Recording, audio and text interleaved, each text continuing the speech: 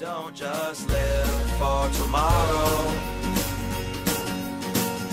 or just live in yesterday. Just be glad for all you have that's in today. Hey everyone, Connie here, and welcome to my blind reaction to Infinity Train, Season 2, Episodes 9 and 10, the final two episodes of the season. And the season finally got started in its second half. The first half was, I'll be completely honest, kind of slow and boring. And the characters just weren't as interesting as in Season 1 for me. And again, maybe that's just me, and maybe Seasons 3 and 4 will be much better. But as of now, like, even with the exciting stuff that has happened in these recent episodes, Season 2 in general just hasn't been as good for me. And again, that's not saying it's been bad. No, anything but. It's still been very good. It's just not been as good. It's not been to the level that, for me, the first season was. For me, Season 1 was on such a grand higher level than I expected that it was actually shocking how good it was. I really didn't expect it to be as good as it was, and because of that, the fact that this second season is just nowhere near its level is disappointing, if nothing else. But I'm definitely interested to see how this ends nonetheless, because we've gotten some big stuff here at the end, like I said. One of the Flecks is dead. Killed by mere Tulip, basically. And finished off for sure by her. The other Fleck is somewhere, probably to return in these last two episodes. And Jesse has gone back. He left. And MT was going to go with him, but she couldn't. It wasn't allowed. She wasn't allowed to exit through the portal. So now the question is what's going to happen next? I don't know. We'll just have to see. So, yeah. In the meantime, I don't really have much else to say, but I will say, since this is the last two episodes of the season, we will obviously be taking a break before we get to Season 2. And in the meantime, I do have the next show already picked out. I will announce it in the afterthoughts. So continue to watch until the end of the afterthoughts for the reveal of what is going to replace this. And it will just basically start right away next week. So yeah. In the meantime, though, like I said, I don't really have anything else to say going into this. It's just, we're going to have to see how this ends for me to really form my final thoughts on this season. But I don't think it's going to be able to really help itself get to that point that Season 1 was at. It's not going to be as good as Season 1. I don't think there's anything you can do to change that at this point, but I'm still hoping that it's still a very good finale. Because again, this season's still been very good, so still hoping for the best and still enjoying it. But that being said, let's get on with it. So when the screen fades to black, pause this redirect and go to the description below. Follow the link to the reaction, and after you watch it, come back here to the redirect and resume play. Because after it fades to black and then fades back in, everything from that point forward will be my afterthoughts and will contain spoilers to the episodes. So, that being said, thank you so much for tuning in, and I will see you at the reaction. And we are back, and we'll begin with spoilers in 3, 2, 1, now. So, I want to reiterate what I said in the pre-thoughts, that this season was great. It was really good, but it just missed the bar in terms of the quality of Season 1. And I want to reiterate that. I want to make sure you guys know that I did enjoy this, so that what I'm going to say next doesn't sound like I'm just being too harsh or whatnot. This finale was underwhelming. And again, maybe it's because of how good season 1 was,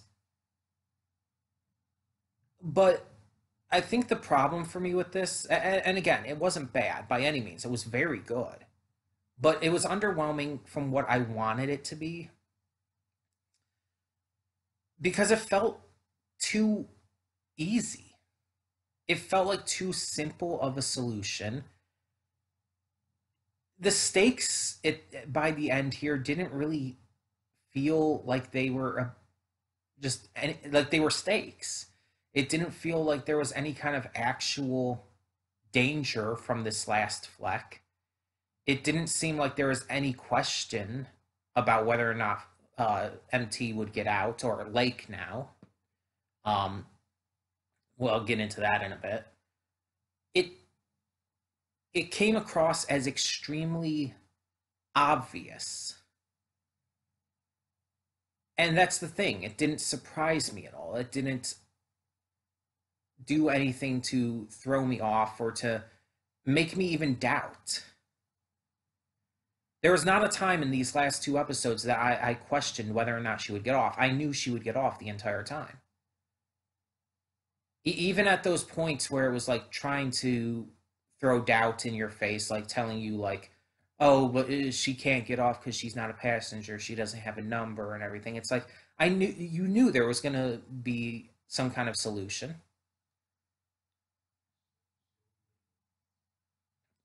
And it's like I'm fine with a happy ending. That's not the issue. Season 1 had a happy ending.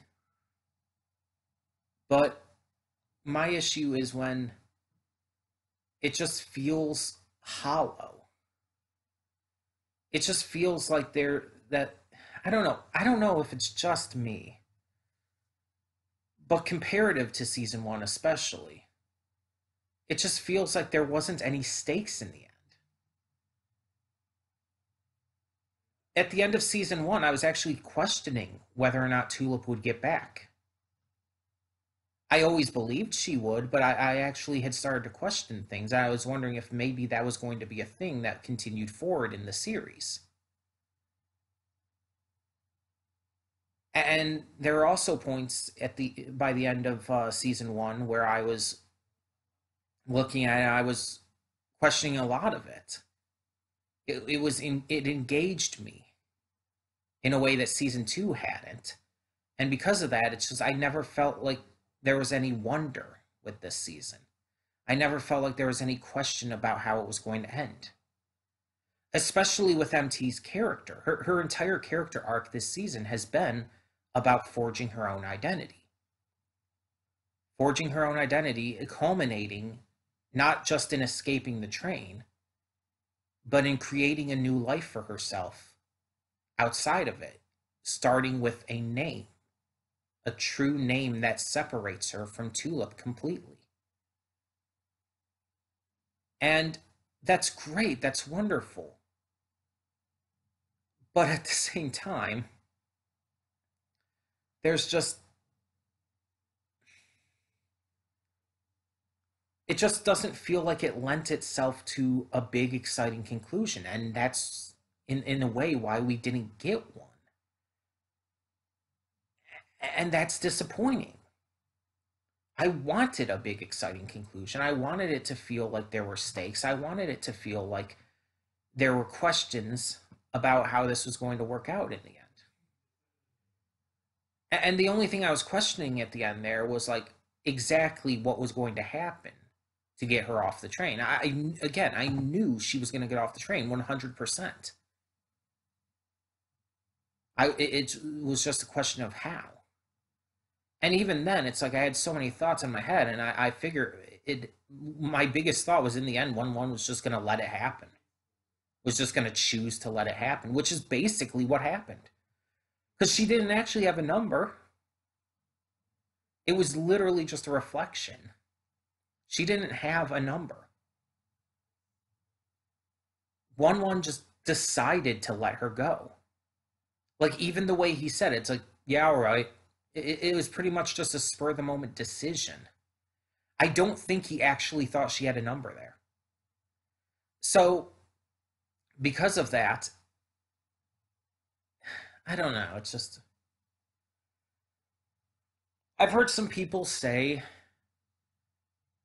that Lake's journey makes them think of trans people. And I've heard that a lot of trans people have connected to her character. And I can see why now, especially with the name thing coming up in this final episode. Just the experience of discovering yourself, or I guess rediscovering yourself, forging your own identity away from what was assigned to you. Um, Choosing your name and everything. It's like, yeah, I can very much see what people are saying with that.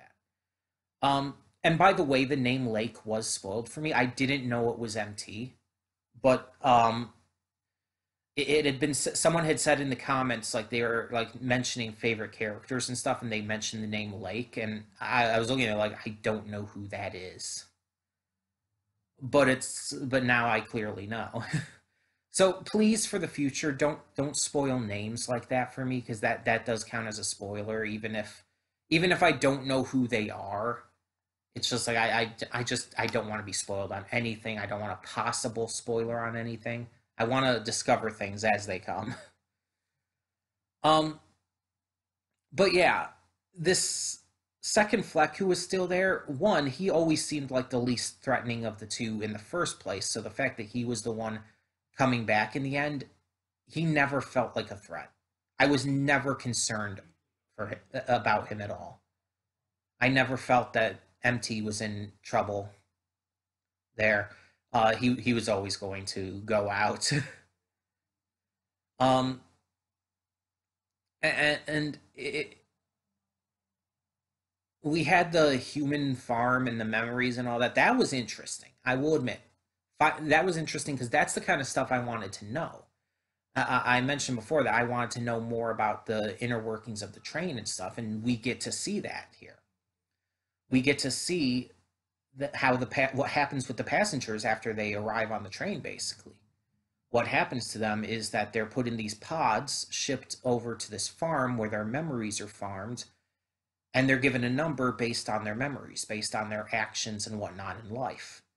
As we saw, that one businessman who seemed like he was probably a piece of crap, he got a really big number, which means that there was a lot to fix, because that is the point of the train, to fix people, to help them overcome their issues and become better because of it. Now, we still don't know, like, why this is the case, or how the Infinity Train got made, or any of that.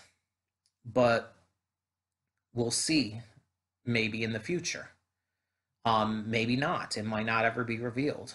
Because I know, like, there's only 4 seasons, and it was canceled and everything, so there's not going to be any more unless someone else picks it up. But I don't know. We'll have to see. um, but yeah, that part was very interesting. Finding out about all of that, even how the numbers are given, and the fact that you can't like trick the machine even and put your hand above the person's. Like, that stuff is the kind of stuff I wanted to see, and the kind of stuff that I was excited to see here. Um, and I'm glad that we got those answers, because that's something I didn't expect. I didn't expect to get those answers, especially this strongly. So that I like. And again, I did like all of this. By the way, I very much did. It's just less so than season one by a notable degree. Um, I've been asked multiple times in the comments now, favorite train, favorite character from the season, or just in general. I'm just gonna say, like, right here now, I don't know. Don't ask me who my favorite character or train car was for this season or the series as a whole. I don't know. I would have to go through everything again and look at it all and try to figure that out, and that would take a bit of time. I don't plan on doing that right away, right now. Maybe I'll do that after I finish the series, all 4 seasons, maybe then I'll make a list of my favorite train cars or my favorite characters or whatnot. But one, it's just too early to say, and two, I don't remember every little thing. um, but yeah, definitely some interesting stuff here, but at the same time, also some stuff that I just felt like could have been handled better, or like I just feel like there could have been more stakes and better just handling of the stakes. That's a big thing for me with this finale for sure. Um, and so yeah, again, just really hammering it in. I did like it. I did. It was just extremely disappointing compared to season one. It was just like if I were to rank them on a numerical scale and say season one was like a 100, season two would probably be in the early 70s, honestly, which is still good. It's still pretty damn good, but it's like it just it doesn't compare. It does not compare.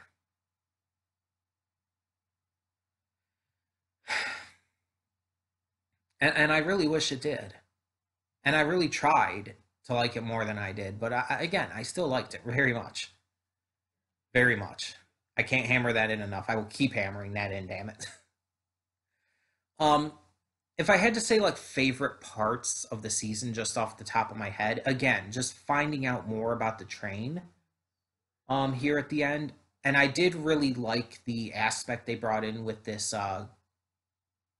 I don't remember what they called themselves, but this group of people who seem to worship the old conductor, the fake conductor who had taken over for 1-1. I don't remember her name. But these people were a very interesting group, and I wish we kind of got more of them. I kind of wish they were in more of the season. So I'm a little disappointed that they were honestly so minor in the long run. They were basically just another obstacle, just another set of people on the cars to deal with. No different than like dealing with the cat in season one, who also returned in season two and was actually connected to this new group because it was the same episode that they were introduced. But yeah, I'm definitely interested to see where this series goes. I know each season is its own thing, so I don't know exactly what season three will be about. I do know what I assume the main character looks like. Um, I'll leave it at that, but I don't know any details. I just know what they look like. Um, and we'll have to see when we actually get to it. But in the meantime, I did say in the afterthoughts I would reveal what is replacing Infinity Train for now. Like I said, we'll get back to Infinity Train with season three somewhere down the road. Hopefully, not. It won't be too long. But now we are going to move on, and so the question is, what are we moving on to? Well, what we're replacing it with is a series that I've wanted to get back to for a little bit now, and something that I've heard actually gets better in its second season. And that's saying something because it was really damn good in its first. And that is Harley Quinn. That's right. Starting next week, we will be returning to Harley Quinn with season two. And I'm very excited for this. I loved season one. It was so damn funny. Great voice actors, great plot points, and a really epic finale. Like, damn, that finale was good. I've even rewatched parts of it here and there throughout the time since I reacted to it, and it's like it's still really good. Um, but yeah, I guess we'll get to find out what's going to happen next with Harley, Ivy, the crew, everyone. And I'm excited. I am very excited for what we got next. I do know a couple things about season two. Specifically, I do know about a character that arrives in season two, as well as I know like the very minimal, like the smallest bit of information on a certain plot point. I have no idea how it occurs or what like exactly happens. I just know that there's a certain plot point that I do know about that I was spoiled on. And again, and that kind of goes with the other character too. There's a character I was spoiled on. I don't know how they're introduced. I don't know like what their role is. I just know they're in it.